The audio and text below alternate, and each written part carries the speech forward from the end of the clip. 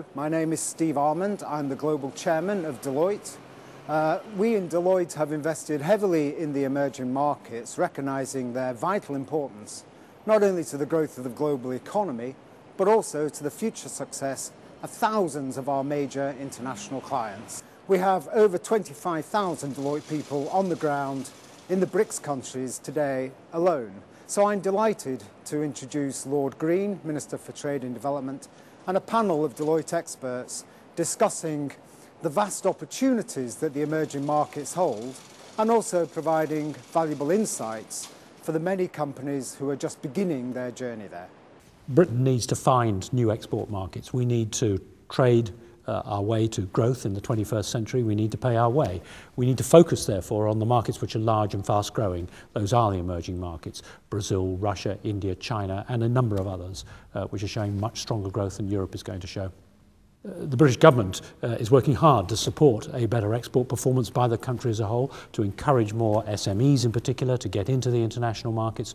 And so we have, through UK Trade and Investment, been making sure we've got people both overseas and in this country who are there to help, and we need to make sure that everybody's got their contact numbers.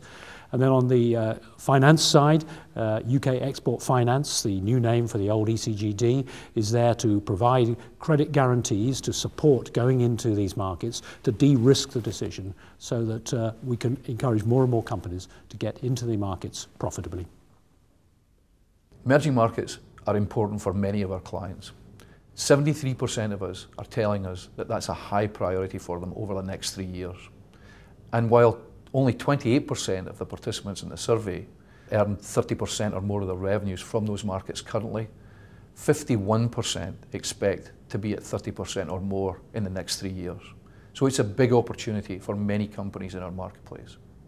They certainly offer significant opportunities for UK companies. What we find is that there are a number of companies who are already there, and they're already earning significant revenues in some of the obvious candidates, the Chinas, the Indias and the Brazils. And they're looking at new opportunities in areas such as Russia, Poland, Mexico, Argentina, and in Southeast Asia. But there's also an opportunity for companies that haven't yet entered those markets. They tend to look closer to home. Rather than looking at the obvious candidates of China and India, they're tending to look more at Eastern Europe as areas that offer them opportunity, as a toe in the water of entering new markets. I think that one of the key lessons that came through, though, for companies that are entering those markets is they need to be very specific in identifying the market opportunity, very specific in identifying the needs of their customers, and very specific in their value proposition that they take to those customers. The broad definition which sometimes underlies entry into emerging markets is that we'll offer less for less. That doesn't apply. You've got to look at these markets in a very granular way in order to be successful. The opportunity in the major emerging markets of the world is really about 1 billion new middle-class consumers by 2020 and another 1 billion new middle-class consumers by 2030. So it's the growth of that middle class that is the real driver of that opportunity. One of the things we do see is that the experience in retail and the experience in consumer products, in the big branded companies, for example, are somewhat different, and they're different because the starting points are typically different. What's clear is there's a lot of activity on both sides. We're seeing a lot of activity in retail in some of these markets. Quite interesting to have seen Walmart, for example, acquire a major retailer in South Africa as their platform for expansion in Africa. Take the world, some of the world's largest food companies, one that I happen to work with personally. They've made 11 acquisitions in the last 12 months, most of those all about building out their category footprint in major emerging markets. What's very important is to do your homework, but actually to make sure that you take advice in terms of both the geography, where the consumer is, so really understand the opportunity, but also the particular constraints and challenges of the market. So to make sure that you use best available local knowledge and advice to make sure that the entry strategy or the development strategy is a good one, absolutely critical.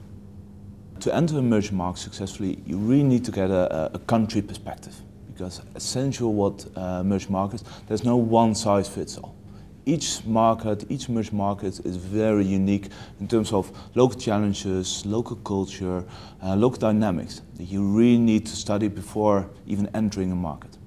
All kinds of companies can enter emerging markets. The only thing is you really need to define where do you want to play. Because it's a huge investment. By entering an emerging market, it's not something you do for 1 or 2 years. If you take this, it's a commitment for the next 10 to 20 years. One of the key challenges is the lack of information, lack of fact-based data. Because you can imagine these are really emerging markets with local dynamics, which are still immature in terms of market research. There's also a lack of information on the governmental structure restrictions, the cultural differences that companies face on operating in these markets. And that's actually an area where Deloitte helps them by utilizing our global network. We've got a lot of offices in emerging markets, and we're utilizing our network of experts in those markets to support companies on getting the right information and really formulate a concrete and cohesive image of the market. The key conclusion is that emerging markets offer an enormous opportunity for business. But they're a high priority for lots of people, and therefore you have to have an effective strategy that allows you to execute effectively in each market.